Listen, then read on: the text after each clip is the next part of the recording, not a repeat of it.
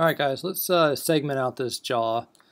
First of all, I didn't do a high quality artifact removal on this DICOM data set because I had not anticipated in segmenting out anything. I'm just doing this really quick to show you what could be done. So you go into the jaw segmentation module and you highlight the condyles first, left and right, and you just use the paint tool and switch over to the contralateral condyle area and paint that in.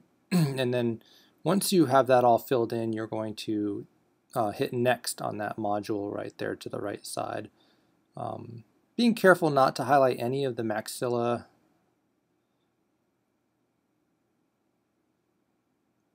And so now it's asking you to pick a point of origin for the growth, and I've never really found one that works better than another, but once you do that, you hit next and you're going to develop your threshold values by sliding that bar. And what you're looking for is for the mandible to be green and anything else you want to extract out to be pink.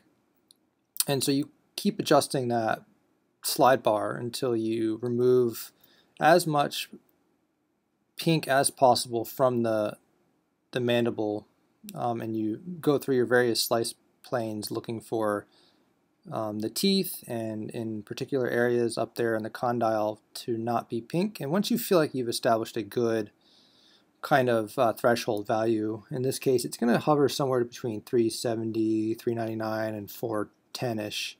And so you see I'm playing back and forth. Now I'm picking up too much of the skull, the base of the skull there. And so now we're going back to that kind of value that's going to just eliminate any extraneous data outside of the mandible, and so it's fine-tuning that.